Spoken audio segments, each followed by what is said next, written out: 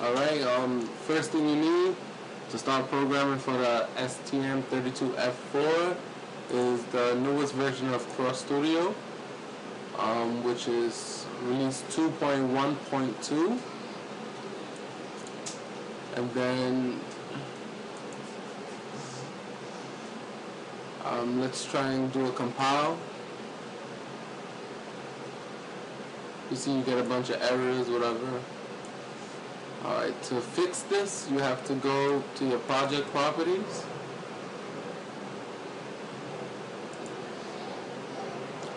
Go to code generation options.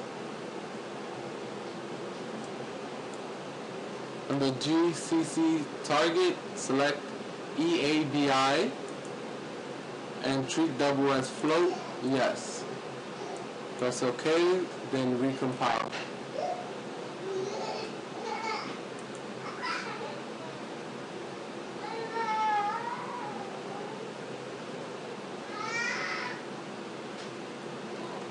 And that's it. Just to show you, I will connect the ST-Link, and you can see it's connected, and everything should be working fine.